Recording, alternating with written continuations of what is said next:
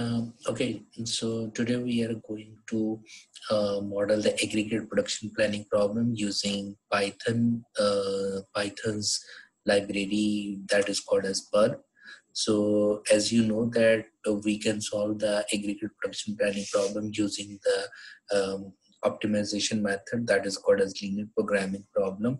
So, so the model which I am going to solve is called as the model one, which is the fixed workforce model. Fixed workforce model means that we are assuming that there will be no hiring and firing are allowed during the time period. So which means the only parameters we are considering that is the unit production cost, the holding per unit holding cost, so regular labor cost, overtime labor cost. So we have the forecasted demand. We have how many men are required to produce one unit. So these are the parameters, as well as total regular men are kitne available hai, so how many overtime labor are available, so what is the initial inventory, so time period, horizon हमने कितना assume किया, and total number of products. So these are the parameters, and we have three decision variables, three types of decision variables actually. So X, I, T. I is here is indicating the type of products, mean number of either we are talking about the product 1, product 2 or product 3, whereas the T is representing the time period. So that means if I am talking about X1, 1, that means I am talking about product 1, how much quantity we should produce of product 1 in time period 1. Similarly, X1, 2 means how much quantity should I produce of product 1 in time period 2, and so on. So that means depending upon I and T, so the number of decision variable we can calculate. Similarly, we have the inventory, we have the regular man hour, how many labor regular man hour we are using, and how much overtime we are using. Okay, so this is the linear programming maths model. This is basically that we want to minimize the total cost. That is, this is the production cost. This one CIT is the per unit production cost, XIT is the quantity produced in time period T, this is the holding cost, this is the regular production cost, this is the overtime production cost. So in constraints we have inventory balancing constraint. So what is the inventory balancing constraint? That the inventory in the last period plus quantity produced in this period minus inventory in this period must be equal to the demand of this time period. And then this is basically a capacity constraint. The second one is basically the capacity constraint.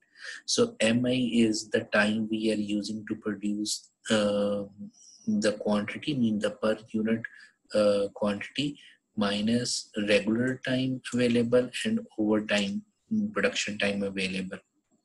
Okay, so this is basically the capacity constraint.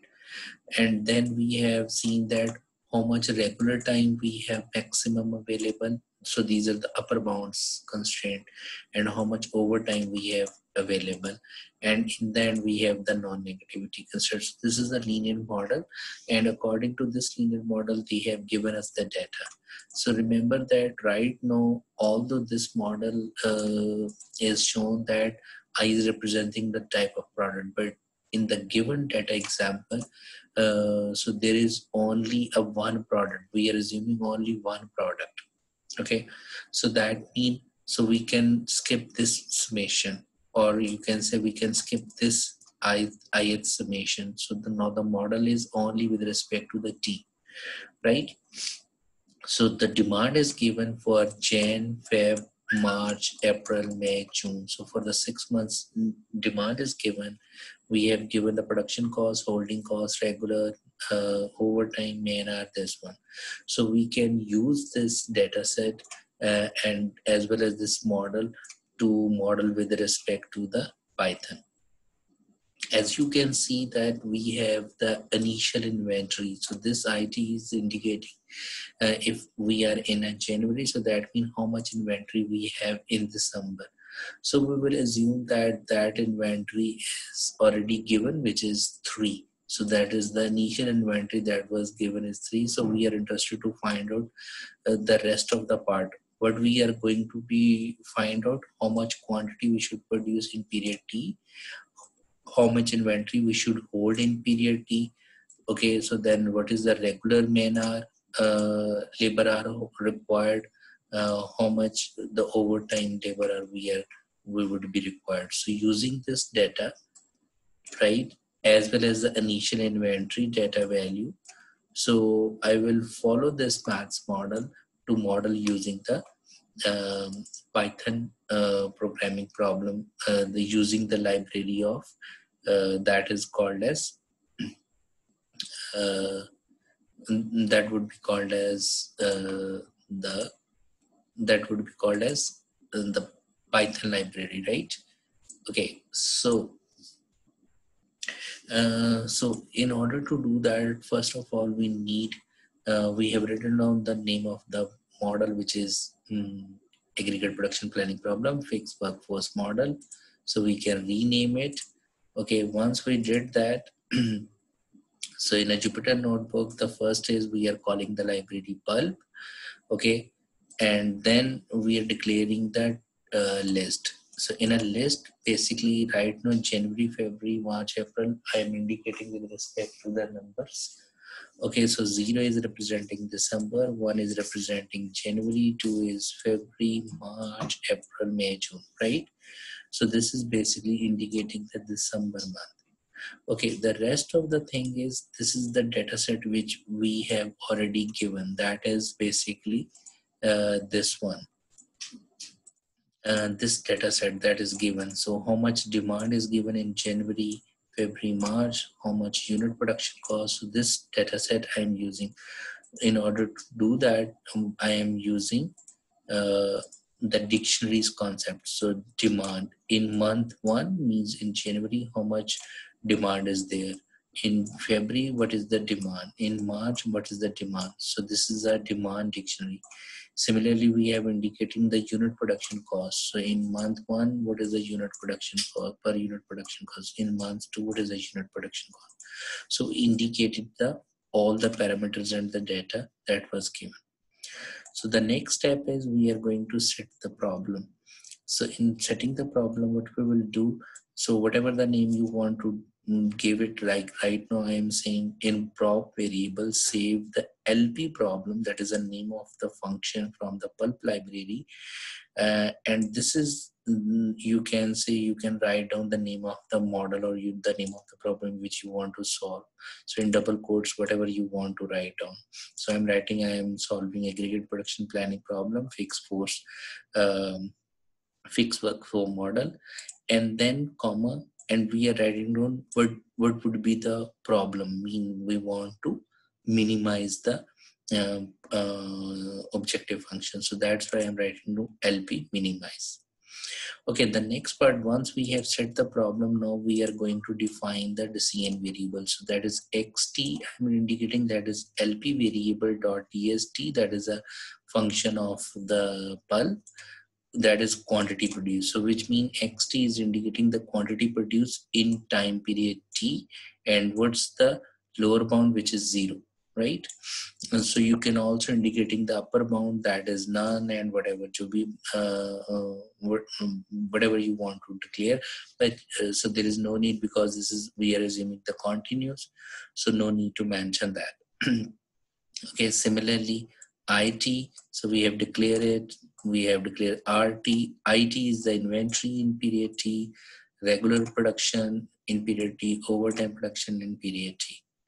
Okay, then once we have defined the variable, now we are going to declare the objective function, mean because we are going to calculate the objective function. So in this variable, we are saying prop plus equal, means calculate the objective function and add into this variable that is called as prop. And we are calling the function of the PuLP, that is LP PuLP. Okay, so then we are saying unit production cost, which we have defined over here.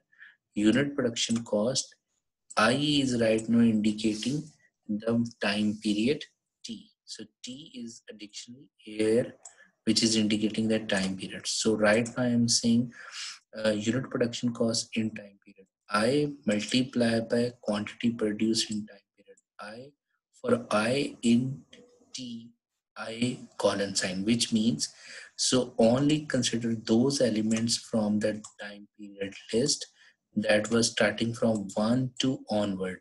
Don't consider the zero, because the zero is the initial inventory time period and we don't want to consider into calculating the objective function, right? If you also see your linear programming problem for that, that was always start from time period 1 to capital T. Capital T means that is up to June. Okay.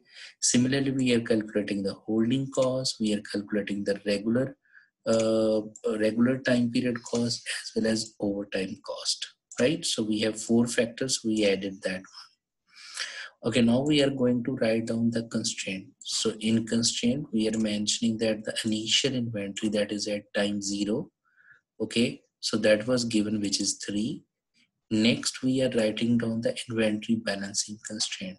So in which we are saying for I in T1, from like start from 1, so prop plus equal xt. So that means what it will do.